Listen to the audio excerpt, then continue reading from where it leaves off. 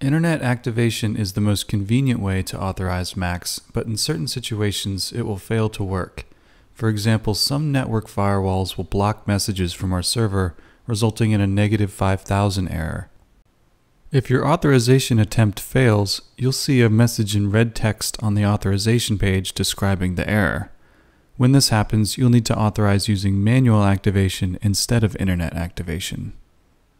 Let's say that you try to authorize Macs with an invalid serial number. You've chosen the internet activation option and have been taken to the authorization page in your web browser. Here I'll enter a random string of numbers. The result is an invalid serial number error. Now, to authorize manually, you can simply cancel out of the server connection and go back to the Open Authorization window, select Manual Activation, and click Next. On the next screen, you will find what's known as a challenge string and an empty box for a response. Now you'll need to submit the challenge string to Cycling74 so that we can generate a response string for you. The response string is the key that unlocks your software. Go ahead and click the Copy Challenge button to put the challenge into your computer's clipboard. To submit your challenge, you can use our Challenge Response Authorization web form. The web form is found at cycling74.com/support/challenge.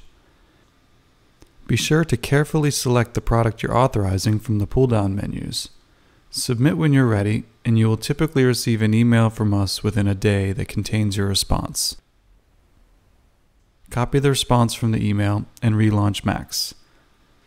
Now you'll need to click Authorize and navigate through the authorization screens until you get to the Challenge Response screen.